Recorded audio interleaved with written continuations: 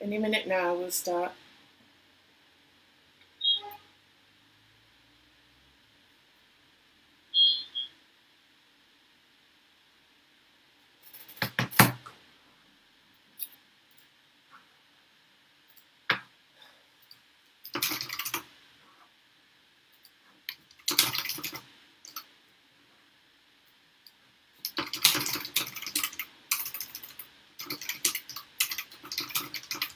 Okay.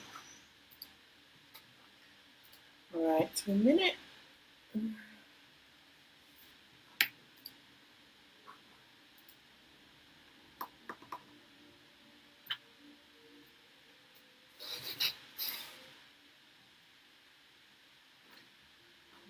Hold on. Thank you for waiting patiently while we sort out all the technical things. Okay. Mirëmëngjes, përshëndetje.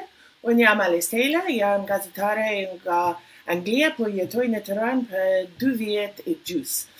Më farë këtë mëngjes do të flas në anglisht, pasi nuk mund të shprehem mirë në shqip.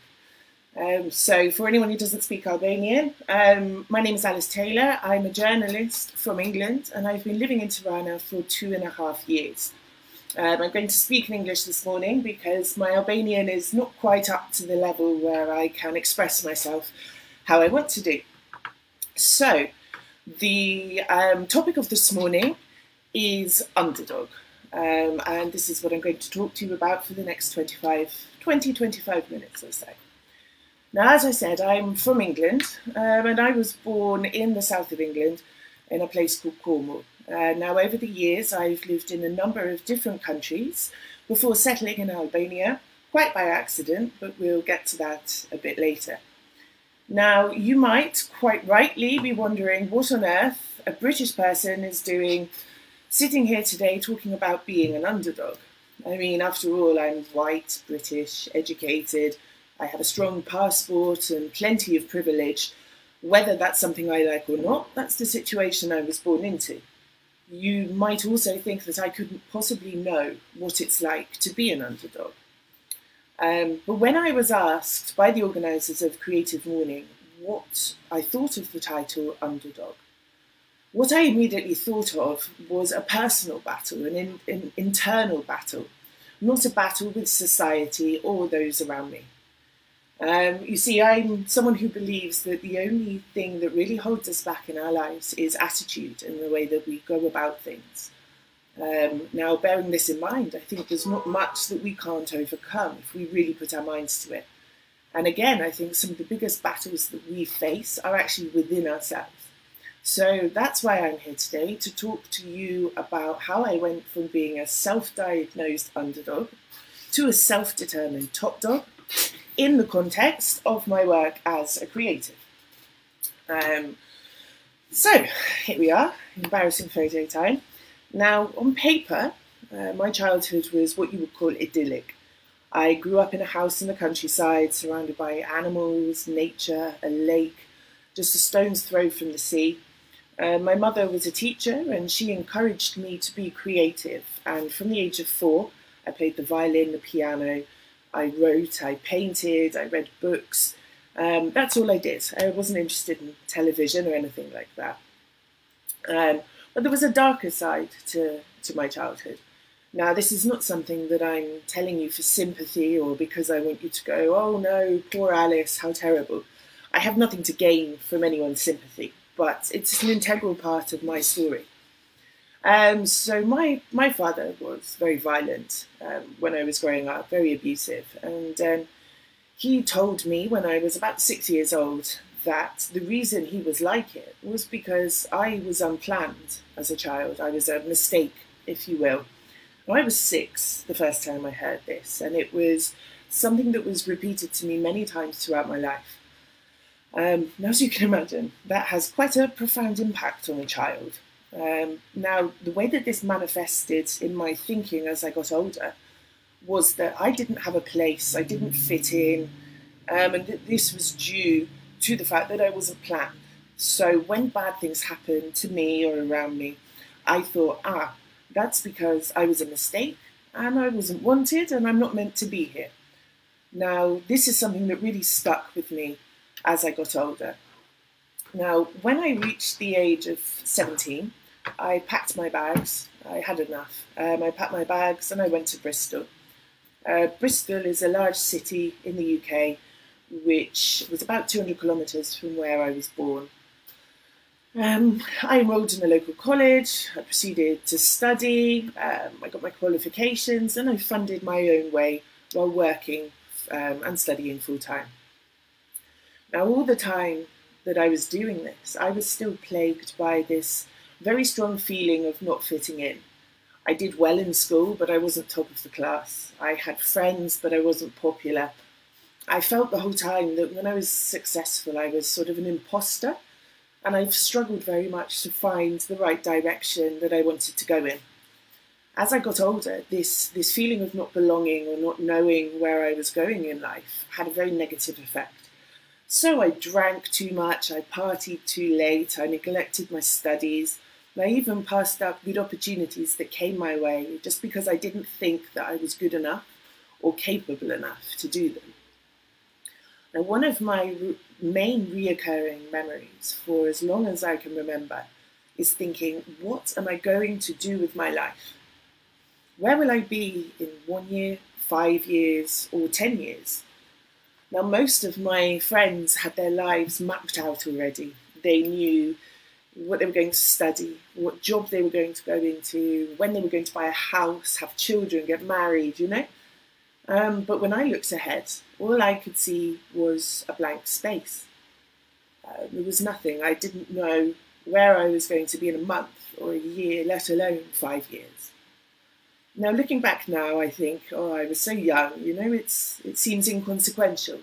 But at the time, not knowing who I was or where I was going, but existing in this world which pressures you to know where you're going, it was a huge burden for me to carry. So I felt mediocre. I think that's the only word I can think of to describe it.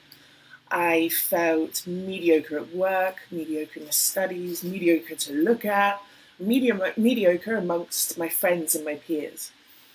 I didn't fit into any sort of category, and as a result, I kind of gave up and stopped trying. Perhaps the real darkness of these years of my life is not, maybe I'm not able to communicate it very well, but I can't stress it enough. I genuinely thought that I had no future, and that this was predetermined because I wasn't wanted. And there were many times I wanted to give up completely.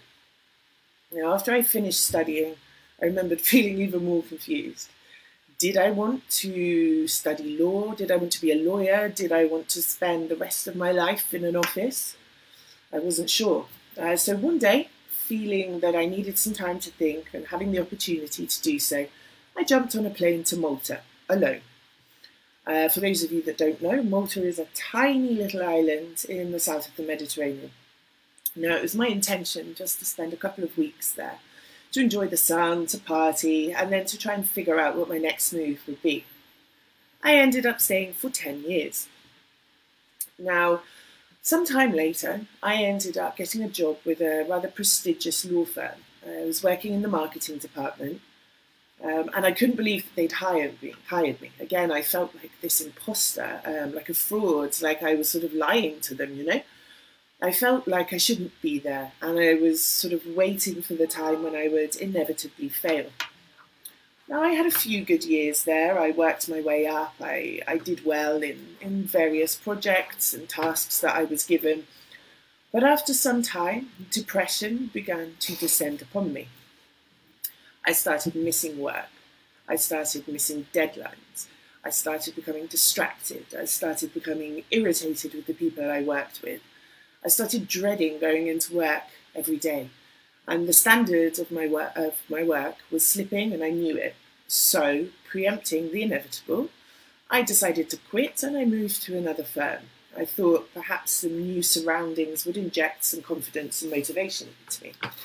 Now, at this time, I was working in marketing, so I was doing content creation, web content, I was doing legal analysis for international publications, I was writing articles on legal news and developments for the partners. Now, through my work with the firm, I'd started writing for the local newspaper. I was writing articles of a legal nature on sort of recent developments and interesting things that were going on in local and international law. Now, this led to me building up something of a rapport with the editors of the newspaper. And they asked me if I wanted to write content for them, if I wanted to submit a couple of articles myself. Oh dear, the slides have gone a bit funny there. Hold on, I knew a technical hitch was going to happen. They asked me if I wanted to write for them. Now, this came at a good time because at this new law firm, I was getting stressed again because the demons that I had inside me were coming out, and I was thinking, I'm not good enough. I don't know if this is the path for me. I'm destined to fail. The fact that I was in this great job, you know, that many people dream of, and I wasn't happy, made me even more stressed. So this opportunity came at a good time. So they asked me to write a couple of articles for them and to submit them on topics that I was interested in. And I thought, why does anyone care what I have to say? Why on earth would anyone waste time reading my articles under my name? Why would they be interested? How could anything I write have any kind of impact? But the editors twisted my arm. So I submitted a couple of articles on women's rights, the migration crisis, various things like this. Now, the articles were a hit. They got loads of views, loads of shares. The editors were really happy. And a couple of months later, the paper offered me my very own column. Now, this was very exciting for me. I became a proper columnist with this newspaper, and I felt ever so proud of this achievement. At this point, I came under the supervision of a female journalist called Daphne Caruana Galizia. She was an idol of mine. She was an investigative reporter and a political columnist. She was sharp-witted, clever, blunt, daring, and she followed the political stories that no one else would. She was the only person in Malta at the time who was really unearthing political scandals and holding people relentlessly to account. Now, I began to tackle more controversial and complex topics through my column. Now, when you start writing about controversial and complex issues, the inevitable result is getting lashed back in the form of hatred and trolls, especially when you're a woman on the internet. Now, I looked at how Daphne dealt with this sort of criticism she got being a prominent, controversial female voice, and I followed her lead. I ignored it. I read her work, I published more of my own, my confidence grew, and I was no longer scared to be judged or singled out. And bit by bit, I began to think, oh, my words are having an impact. But something else was happening to me. I began to notice that when I typed, the words just flood out of me.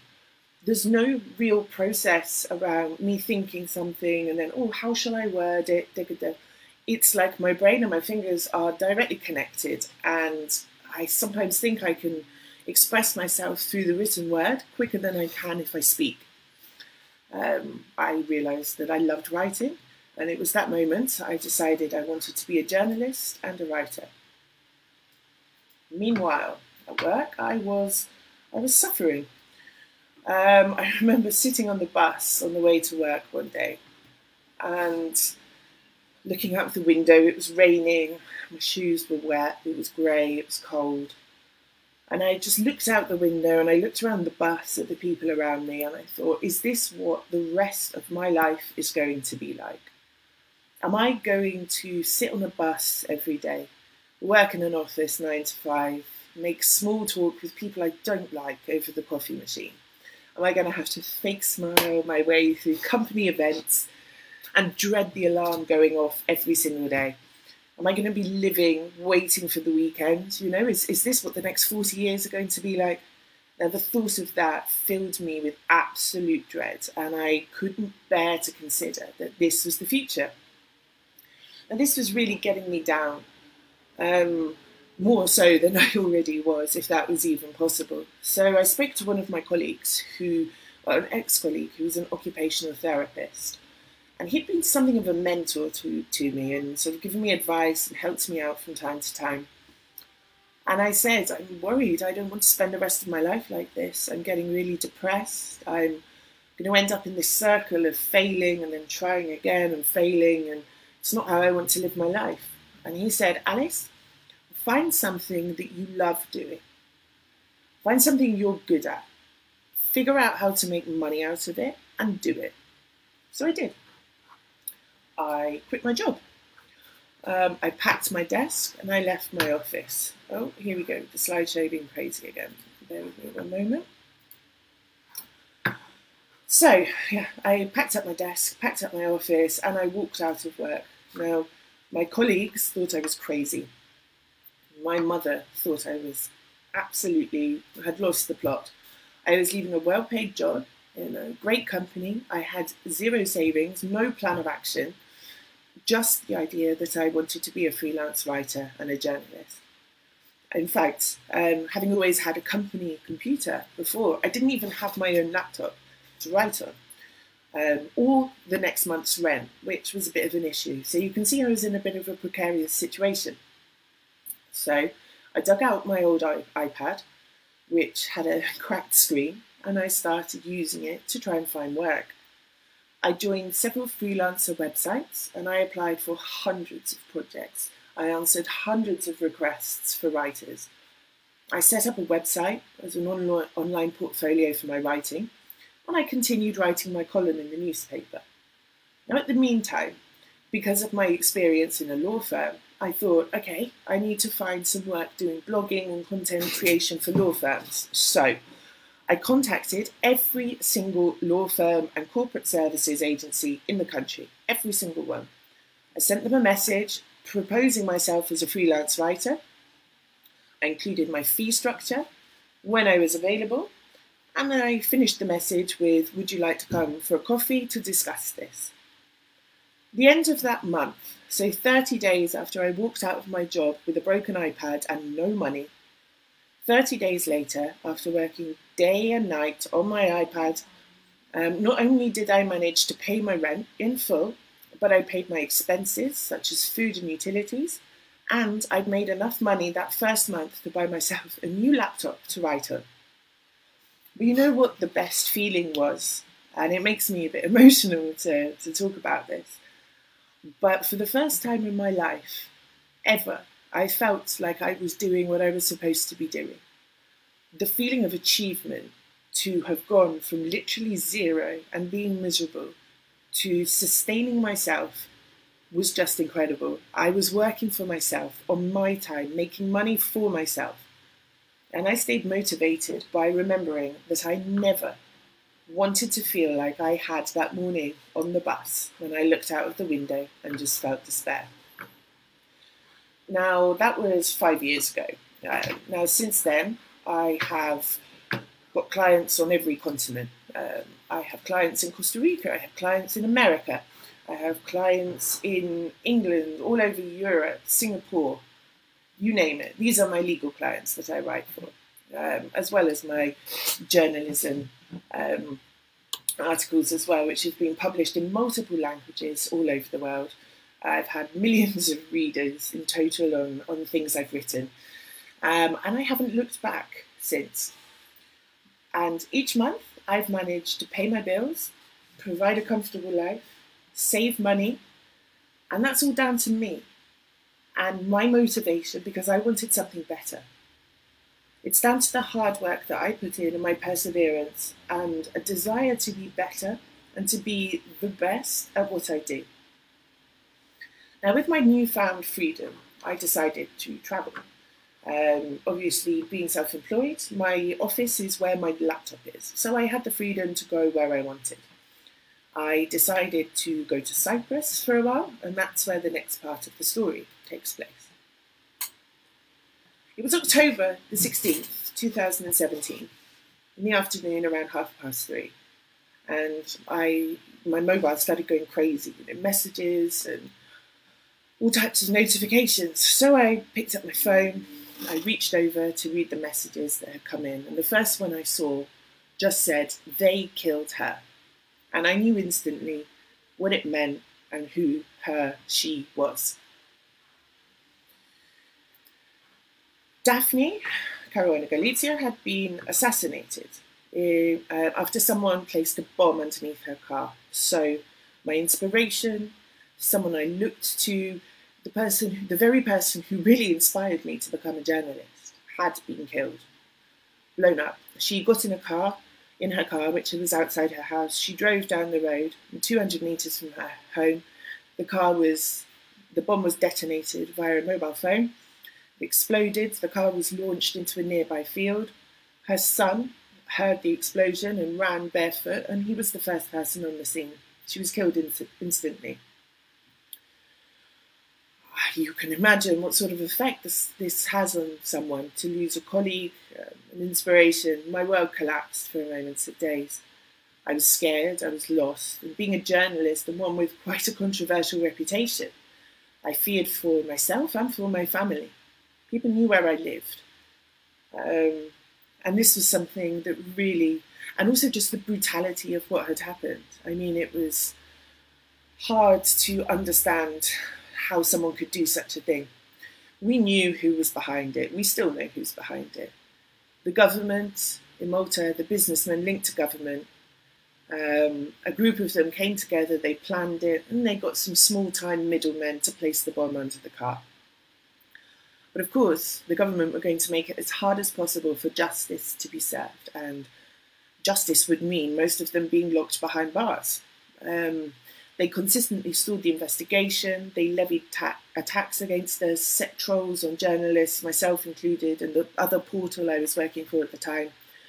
They corrupted the courts and judiciary to stall the investigation, they controlled the police, a lot of money exchanged hands, and us as journalists who were fighting for the truth to come out were targeted. They cracked down on the free media in Malta and made our already very difficult job even more difficult. Now, I had two choices at this point. I could stop being a journalist and I could focus on my legal writing. Legal writing is lucrative, and there's very little reason for someone to want to put a bomb under your car when you're writing legal analysis. Or I could do my best to dedicate myself and my work to her memory, to continue her work, to campaign for justice, to campaign for media freedom, and to campaign against corruption. There are days I still wonder if I made the right choice, because being a journalist can be very scary. You fear repercussions and retaliation every time you press publish. You wonder, you've always got sort of one eye over your shoulder. But what I found is people hate those that have no fear and those that are not afraid to tackle controversial subjects. Journalism is not a profession that you make friends in, because the louder you speak, the more people try to silence you. But yes, I decided that I should continue. Now, during this time, I'd found myself in Albania. I'd come for a 3-day visit. Right. I'd come for a 3-day visit. This visit turned into 3 weeks, and that then turned me into booking a return flight. And coming back with all of my possessions and my 2 cats. It's now 3 cats, but it was 2 at the time. To cut a very long story short, because how I arrived in Albania is a whole different talk, I'd fallen in love with the country. To this day, I still have no idea what exactly it was that drew me here and what kept me here. But now I cannot think of any other place in the world I would rather be than here. So this was December 2017. By this time, I'd solved 2 of the biggest problems that had plagued my life since I was 7 years old, and my father had told me I wasn't wanted and there was no place for me. 1, I knew what my purpose in life was. I was meant to be a writer, I was meant to be a journalist. 2, I knew where I was meant to be. I was meant to be a journalist and a writer in Albania. Now, people often ask me, in fact, it's the #1 most asked question. I was thinking of getting my answer printed sort of on a t-shirt. Why Albania? And I hate that my answer sounds so cliche, but it's true. The truth is that for my entire life, I've been searching for the house, street, city, town, country that would make me feel like home. I'd lived in 3 other different countries. I'd been looking for somewhere where I could feel like myself and feel like I belonged. Now, finally, and I don't know why, I don't know how, but in this small Western Balkan country full of beauty and burdens, I'd found it. I don't know why, but I had. Now, at the same time, I'd found, as I said, my purpose in life, which was writing with passion. Another little strange idea I had was to start a blog. I'd never had a blog before in my life, but I had the idea to start a blog just to write about where I was traveling, what I was discovering in Albania. So I did. I started a blog. I thought, oh, I'll call it the Balkanista. And I thought, okay, the only people that are really going to read this is probably my mother, maybe my, at the time, boyfriend, now husband. But I was wrong. The first day, I think I got 1,000 hits on this website. Now I'm averaging 40,000 visitors a month from all over the world, not just Albania. Now I'm really proud of that. My blog, which is just a reflection of my life here, the people I meet, the places I go, the food I eat, the opinions I have, the love that I find here. This is just a reflection of that, and people want to read it. It's taken me to the most wonderful places, to interview the most interesting people, and to experience things that I never thought was possible. Furthermore, it's given me a creative outlet through which I can talk at my heart's content about my home and why I love it. So, go back 6-7 years to when I was miserable, working as an employee. In 6 years, I managed to pull myself out of depression. I managed to motivate myself. I managed to find hope. I managed to become a successful freelancer. I managed to transport myself to a country that made me feel like the best version of myself. I created this business focused around people paying me for the words that I write, a concept I still find very strange. And I became successful in campaigning, activism, and journalism. And in those 6 years, I achieved more in the previous 27. And more than that, I found happiness. This is a picture of me and my daughter, Dea, my Shqiptari vogël. But what was the key to that success?